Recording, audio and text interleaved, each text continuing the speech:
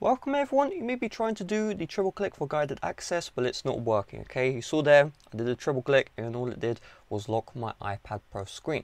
So in order to fix this, I want you to open up the settings app.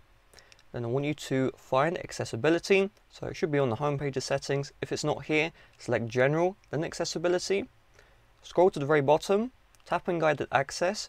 Of course, make sure guided access is on, but also turn on this toggle. So by default, it will be off. You see here, accessibility shortcut. You just want to turn this one on. Then go back. Then you want to go to this right here, accessibility shortcut.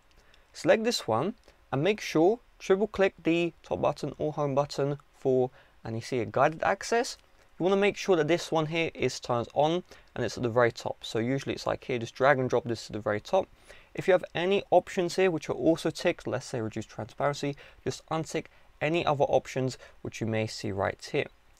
Then I do recommend you go to screen time. And if you have any content and privacy restrictions, just make sure that you remove those off of your device. If I go to view profiles, I have some profiles here as well. If you have any profiles which are restricting your device in any way, delete those off of your iPad Pro as well.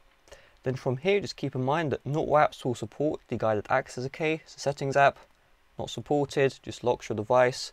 Home screen, okay, locks your device. However, other apps will support it. So if I go to, let's say, the Firefox browser, and I do the triple click, boom, it's enabled. If you do go to an app which does support it and it isn't working still, do keep in mind that depending on your iPad Pro, the activation is different. So without the home button on iPad Pro, you triple click the top button. But if you do have a home button, you triple click the home button instead of doing a triple click on the top button, okay?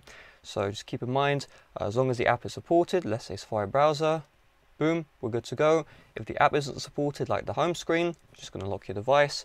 If the app isn't supported, like settings, etc. So just keep that in mind. So with that being said, thanks for watching. See you guys later. Bye bye.